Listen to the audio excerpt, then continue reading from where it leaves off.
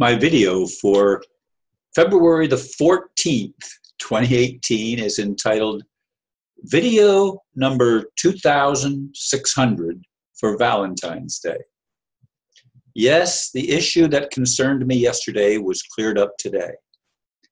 There was a misunderstanding, as is often the case. It never ceases to amaze me how easily things can be cleared up when we choose to deal honestly with others. Of course, that is not how the world operates. In the meeting I just returned from, I conversed with a friend I had not seen in many years. He bemoaned the fact that Hillary, a seasoned professional, as he put it, was not elected. While I still have reservations about Trump, he seems to be hated by the globalists. To me, the greatest Valentine gift we can imagine would be if we could actually stop the insanity and communicate honestly. That's a challenge in a mind-controlled society where psychopaths have a very dark agenda. Once again, I have to ask myself, where's the love? Well, my son expressed it well in the last birthday card he gave to me. Today is his birthday. Happy birthday, Tom, and happy Valentine's Day, too. I actually went back and dug out the birthday card that he gave me for 10/21/17 for a special dad. You're so caring and so helpful, always doing what you can. You're respected as a father and admired as a man. And so it's only natural, while your birthday is here, to send the love and gratitude that are yours all through the year. Hope you have an amazing year ahead. Thank you for everything you are. All my love, Tom. And I'm giving him a birthday card. So if he watches the video, which he doesn't watch all my videos now, but it says this: birthday, son. Happy day.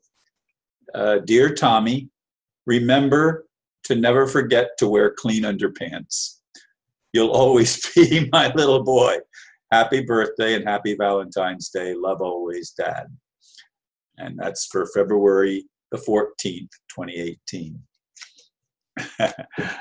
So now you get an inside peek at some of the stuff between my son and I. And even though he and I do not agree on some things, I've got to admit that when I needed help, he was there for me, and he really did help me a lot by providing a place for me to live when they took my home.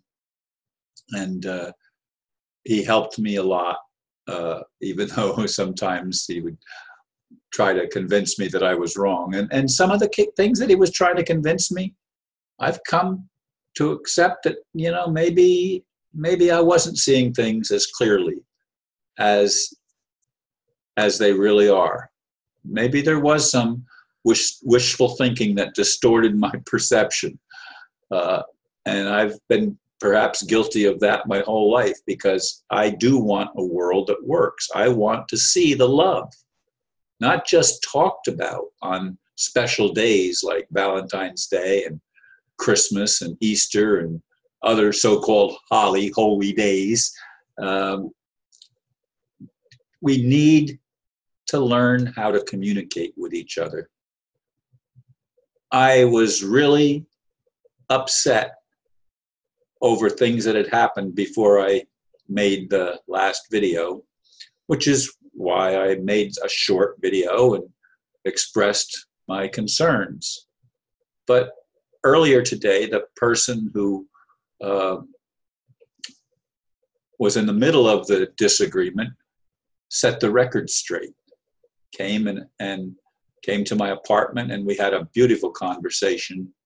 And it wasn't at all, I jumped to conclusions, folks. Have you ever done that? I'm sure you have, because you're human. We read into things that may not even be there. And when we do that, we could waste our whole lifetime in with a bad attitude towards somebody because it wasn't resolved immediately. This individual resolved it immediately and put things back on track so that there's no animosity, no hard feelings, nothing. It was just a misunderstanding. Can you imagine living in a world where we actually did that? Of course, as I said in the blurb, it begins with telling the truth. You can't love and be in lying. Lying and love do not go together. Truth and love do. And Valentine's Day is supposed to be a time of love. But we have forgotten how to love so often. And we are the ones that suffer because of it. Somehow we have to be able to rise above the predicament that we see the world in. No, I don't buy the thing that because the world is just an illusion, albeit a persistent one as this expression goes, just because it's an illusion doesn't mean the experience is not real. Our emotions that we feel, even if they're based on things that are not true, are real emotions, and they have an impact on us. It would be good if we could get together and actually lay our cards out on the table and open our minds and open our hearts and be willing to listen and to actually hear what the other person is saying. Now, I couldn't do that in my relatively brief 4-minute, maybe 3 or 4 minute conversation with this gentleman that I mentioned in the blurb. But of course, he comes from a community that I had been involved in to some level in the past, but it's a very liberal-minded community. So of course he's going to think that Hillary was the answer. And he would probably have been against Bush, even though Hillary and Bush, to me, are on the same team. They weren't different. They just had a different label, that's all. And this guy's not stupid. I mean, he's a smart man, but he can't see.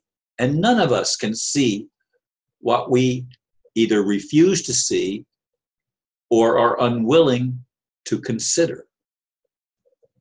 And that's why conversations end up going nowhere, because we can't listen. I mean, there's people I'd love to communicate with, but I can't, because it automatically goes into an argument.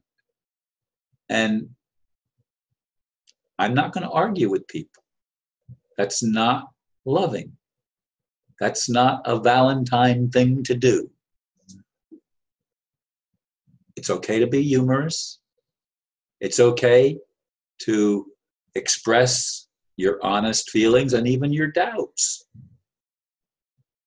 But somehow we have to get beyond the lies and be willing to consider that some of the things that we thought were true aren't. That's a hard thing. It's a challenge for most human beings. It is my sincere wish and desire and prayer that humanity wakes up. I'd like that. That's why I make videos every day, even when I don't feel like it. And I do appreciate those of you that take time to listen and take time to comment. I really do appreciate it. Even when you disagree with me, as long as you do it in a kind way. I'm not going to, block you or anything like that if you say you disagree and you do it kindly. But if you do it in an argumentative way, that's not an energy that I want to work with, because I can't work with it. Even if I would try, and I have tried in the past, it doesn't pan out. It doesn't produce the desired result. Anyway, folks, happy Valentine's Day. Namaste.